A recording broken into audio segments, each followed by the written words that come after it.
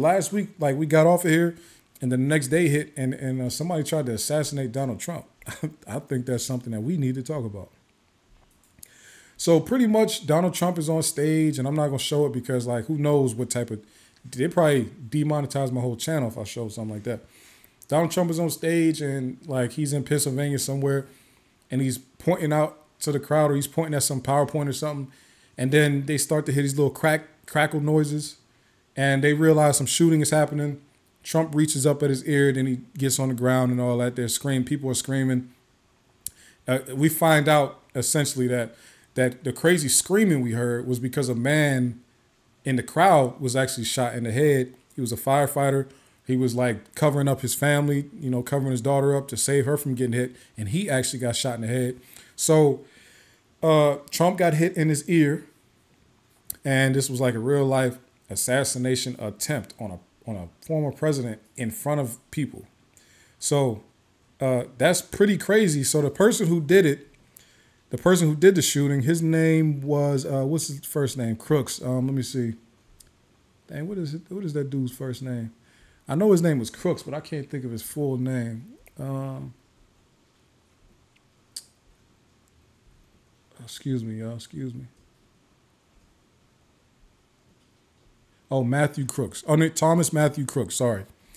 All right. So pretty much, he was up on like a roof nearby. It wasn't far at all. And the sick part about it is, from what I heard and what I seen people who were there saying, is that they saw him climbing up on the roof, and they told Secret Service and they told the police, hey, there's a dude over there climbing up on top of that roof right there, and I see him with a gun.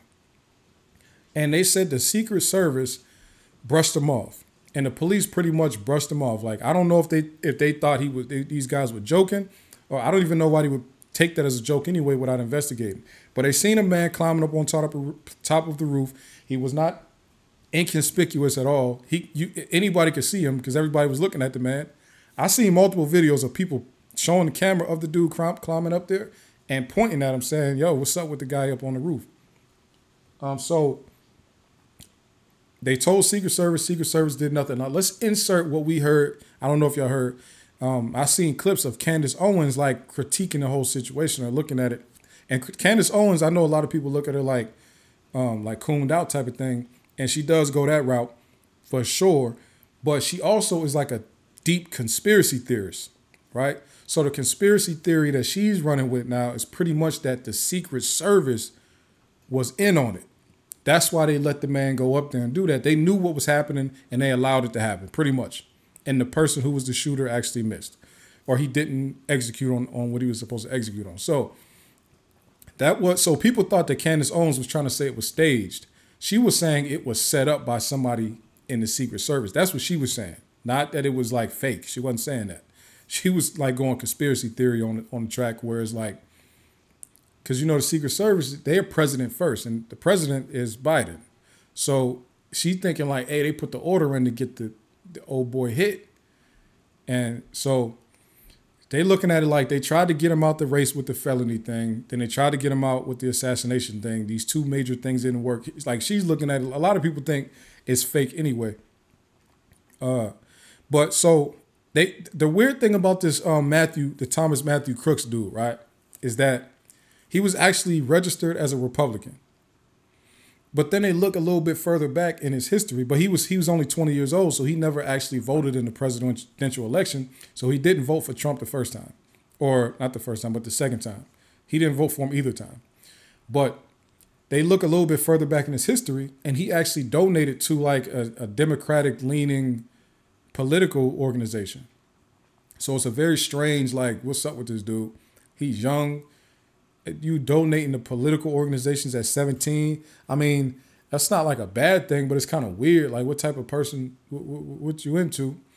And then you registered Republican, but then you try to shoot Trump. And it's like, to me, I guess this is my conspiracy theory. And I want y'all to chime in and let me know what y'all theories are. My theory is that this is more of, there has been several situations that come up where these white supremacists are trying to incite a civil war, right? That's what this looks like to me. This looks like somebody on that side of white supremacy has said, I'm going to sacrifice myself. I'm going to shoot I'm going to take my shot. They're going to kill me. And everybody's going to think that I'm a Democrat. And they're going to think, oh, it's time to go to war with the Democrats. So now the white supremacists or the right wing and the left wing are going to go to some type of civil war. That's what I think he was trying to do. I think I mean, I think it's a stupid plan, but to me, it feels like that's what he was trying to do. He was there. They was in rural Pennsylvania. He drove an hour away from another rural part of Pennsylvania, and he drove to go take a shot at a former president. Like, he couldn't have thought that all the way through. Immediately when he started shooting, they popped him in his head, did him in quick, right? So my theory is he was trying to incite a civil war, and he thought that everybody would believe that he was a Democrat. But everybody quickly realized, wait, he shot at Trump and he's one of them. So they found that out like immediately. So, I mean, he just pretty much killed somebody. He nipped Trump in the ear and then they bodied him. No civil wars happening, not because of that anyway. And now everybody's just confused at what type of 20-year-old kid was this, or 20-year-old was this. He's just a weirdo. He looks extremely strange, or he looked strange before they opened his top up like a can opener. So let me read what some of y'all are saying about this here. Let's see here. It was a laugh for me. Oh, hold on. Y'all talking about the case. Hold on. Let me see. That's fine. He's a registered Republican. Yep. The window was open in the other building where another shot came from. Reign Supreme. Trump is diabolical. His team pulled a Madden Hail Mary on rookie mode. Yeah. Matt, it all looks weird, especially how everybody responded on the scene. And Trump posing was crazy. He comes up out the joint like with one of these like, all right, so look, let's talk about two scenarios. Okay. You got my scenario, what I think happened, where they was trying to incite like a race war or like a political civil war type of thing. Or Trump staged it. Like Trump set it up. And Trump said, hey, I need a great shooter, right? I don't need him shooting anything too crazy.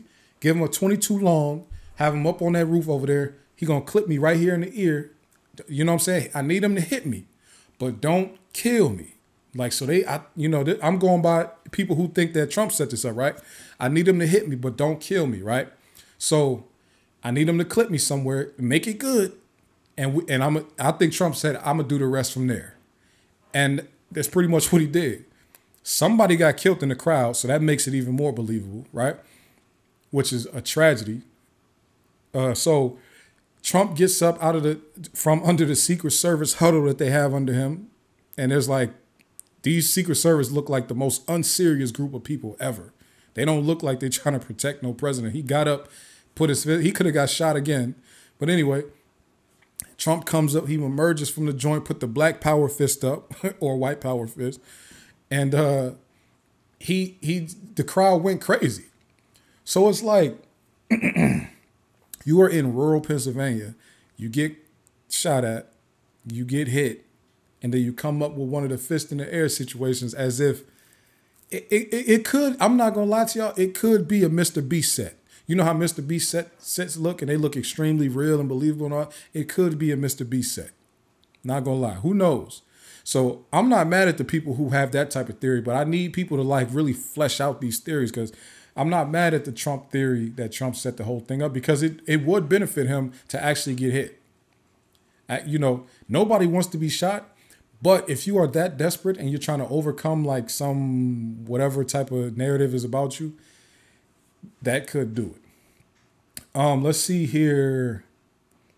Life of Sleeping Beauty said, trying to take Trump out like Sleeping Beauty is nasty work. That's facts. That's facts. Very nasty.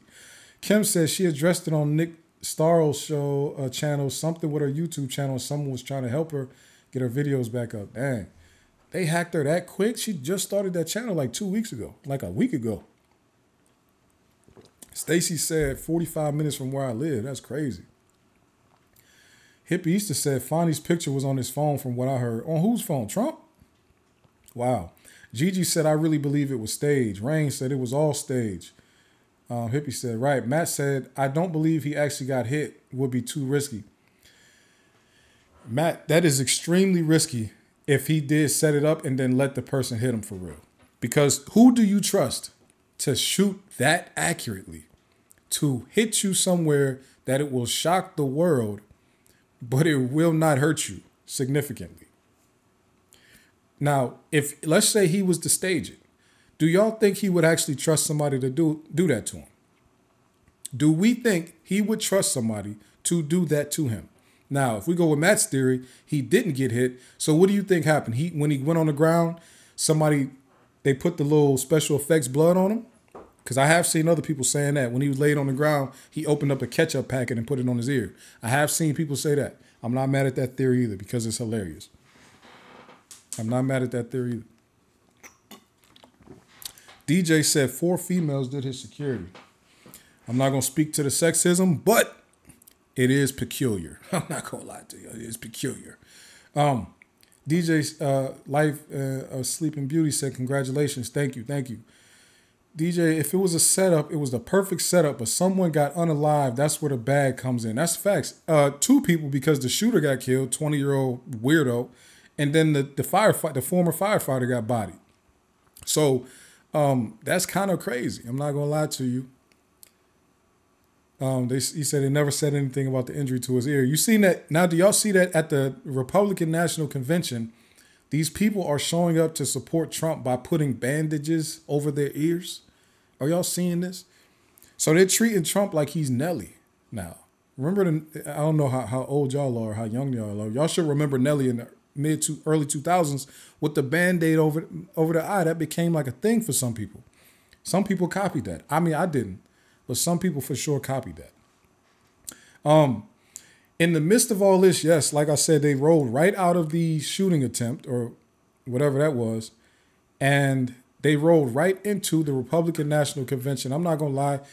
I didn't watch that. And the reason I don't even watch these national conventions that these political parties do is because it's a lot of like weirdo cult-like behavior from the Republicans and from the Democrats. Everybody is cultish. Like it's weird to me. Like y'all are more fans than they're more worried about being fans of these people than worried about politics. They bring in like black pastors up there to speak for the Republican National Convention. They sound crazy to me. But do what y'all got to do for y'all. I'm sure these people paid y'all well, so go get your money. It's not for me. I'll just say it's not for me. I don't watch those things. I see clips and all that, but